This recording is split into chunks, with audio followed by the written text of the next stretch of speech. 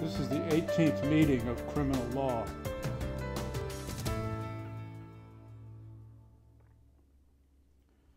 Thus far in the semester, we have focused on crimes perpetrated or alleged to have been perpetrated by a lone actor. Some of the cases involved multiple perpetrators. Even so, the issues involved might have been presented without the involvement of more than a single actor. We now broaden our perspective to take in the law that applies to cases of complicity. Accomplice liability is easier to discuss once we take some additional terminology on board. We can make use of some distinctions drawn by the eminent Sir William Blackstone. Although they do not have the same consequences they once did in terms of gradation, they do help us understand the variety of ways in which multiple actors can participate in committing a crime. First on Blackstone's list is the principal in the first degree, the absolute perpetrator, the person who pulls the trigger, snatches the purse, sets the fire, or breaks into the building with her own hand. Next comes the second degree principal, who is present, aiding, and abetting. This is the person who points out the target or distracts the victim or stands lookout, whether at the scene or at a convenient distance from the first degree principal. Then we have the accessory before the fact, who, being absent, doth yet procure, counsel, or command the principal or principals. Today, each of these three categories of actor are held liable for the same offense, as if each were the absolute perpetrator. The differences of their involvement are sentencing factors that do not bear on guilt or innocence. Suppose an actor hires someone to set fire to a building and someone else to drive the getaway car. All three are equally liable for the crime of arson.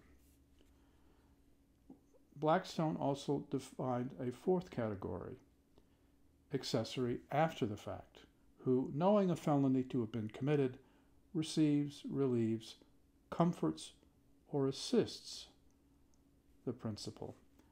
Mere accessories after the fact are not liable as accomplices to the principal's offense. They are liable for a separate offense that is variously defined. Our focus will be on the first three categories.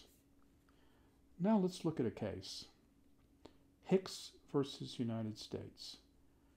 Stand Rowe is the principal in the first degree, the absolute perpetrator, or, as it is often easier to say, the shooter. The defendant in the case is Hicks, not Rowe. Hicks did not shoot Colvard, the victim. Hicks is prosecuted for murder on a theory of accessorial liability. According to the prosecution, Hicks aided and abetted Rowe. The actus reus of an actor charged as an accessory is aiding or abetting, or if absent, procuring, counseling, or commanding. Aiding is a familiar word. What does abetting mean? Abetting means encouraging. We could say inciting or egging on, but let's stick with encouraging, or better yet, abetting, a nice lawyer's word. The prosecution alleged that Hicks encouraged Rowe to shoot Colvard by taking off his hat and saying to Colvard, "Take off your hat and die like a man." Shortly thereafter, Rowe, who was in a dangerous mood, fatally shot Colvard. Hicks was convicted of murder, and the grounds of his appeal are errors in the jury charge. If the deliberate and intentional use of words has the effect to encourage one man to kill another, he who uttered these words is presumed by the law to have intended that effect. The charge invites the juror who thinks Hicks's words had a certain effect to conclude that the prosecution had met its burden of proving that Hicks intended that effect.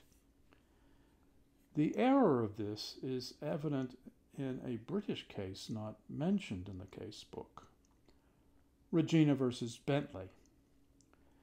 Derek Bentley and Christopher Craig were detected trying to break into a warehouse. Bentley, then 19, was already in custody when PC Sidney Miles called out to Craig, "Throw down the weapon." Bentley then called out, "Let him have it, Chris."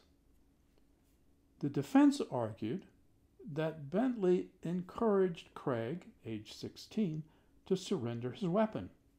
Bentley, incidentally, tested as having a mental age lower than Craig's. The Crown prosecutor argued that Bentley intended to encourage Craig to fire it. Bentley was hanged for murder, the last person to be executed in the UK, which has abolished the death penalty. I do not know how the Bentley jury was instructed.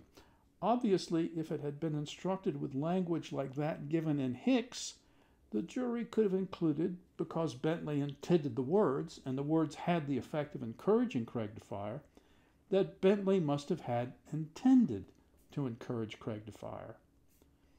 Bentley's conviction for murder was posthumously overturned.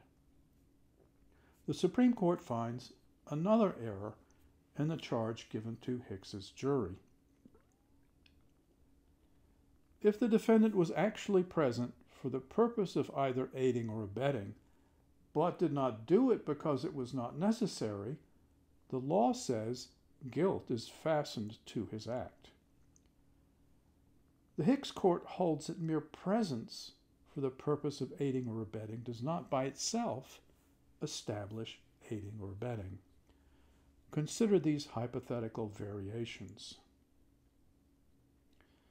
A. Hicks hears that Rowe intends to kill Colvard and goes along to enjoy the show. B. Same as A, but Hicks shouts, "Get him, Rowe!" C. Same as A, but Hicks decides to help Rowe if necessary. D. Same as C, but Hicks tells Rowe beforehand that he will help if needed. In these four scenarios, we are to understand that in A, Hicks should be acquitted. Mere presence by itself does not constitute abetting or aiding. We are also to understand that in case B, the defendant may be convicted. His conduct constitutes abetting. In case C, we should acquit. Deciding to help while doing nothing does not constitute aiding or abetting. In case D, however, we should let the jury decide to convict Hicks. His having told Rowe beforehand that he will help if needed can constitute the actus reus of accessorial liability.